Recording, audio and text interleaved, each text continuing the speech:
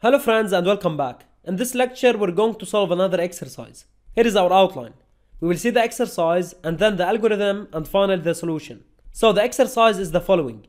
We want to read the user's name and age and display them in a proper message. Here is an example of running the program. So the user can enter his name and after that he can enter his age, as you can see.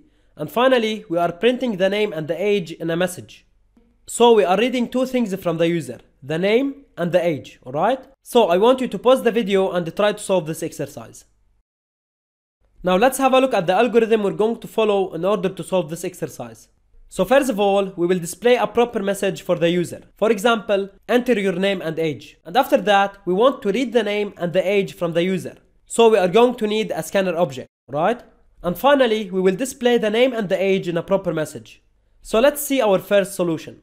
In our main method, I'm going to display this message, enter your name and age, right? So after this message is printed, I want to read the user's name and the user's age. So first of all, I'm creating my input object. And this is an object of the scanner class. And we're going to use it in order to read some data from the user. After that, I'm reading a string from the user with spaces because I'm using the next line method and I'm storing the result inside this string. It is called name, alright? And after that, I'm reading a double from the user and storing it inside this variable. It is called age of type double. So over here, I'm reading a double because the user would want to enter his age with a decimal part. Of course, you can read an integer or whatever you want, alright? And finally, we are displaying this message. We are concatenating our variable name with this string and then this variable and then this string, alright? So we are printing the name of the user and then UR and then the age of the user and then years old, alright?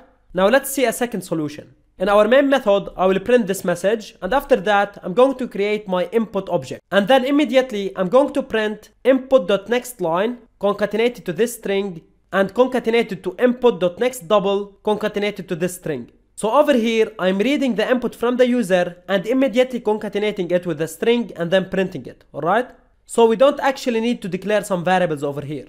So now let's solve this exercise inside IntelliJ. So let's start by creating our scanner object. So scanner, let's call it S and it is equal to a new scanner, right? And as a parameter, we will pass system.in. And after that, let's import our scanner class like this. Now our scanner object is ready. So let's print the message. For example, enter your name and age like this, alright? And after that, we want to read the data from the user. I'm not going to create separate variables. Let's do it directly.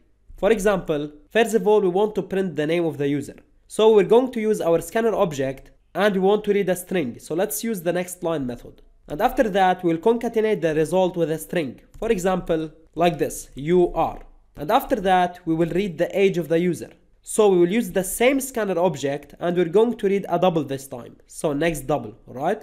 So what's important here is to notice that we are using the same object to read a string and to read a double. We don't need to create another object, alright? So note that you only need one scanner object in order to read data from the user, alright? Even if you are reading more than one thing. So now finally, let's concatenate one more string and this is years old. So like this, alright? So now let's run our program. So as you can see, our program paused execution and it is waiting for us to enter some data, right? So first of all, we want to enter our name. Now start typing your name and as you can see, I'm typing on the next line. And this is because I'm using the println method over here. So let's use the print method and run the program again. And now start typing your name and as you can see, we can type it on the same line, right? So now press enter and now this string is returned by this method over here. And as you can see, we are calling the next double method. So our program will pause again, alright? So now we have to enter our age. So for example, 21. After I press enter, 21 is returned by this method and our string over here is formed, alright? And after that, it is printed by the println method. So this is it. Thanks for watching and I'll see you in the next video.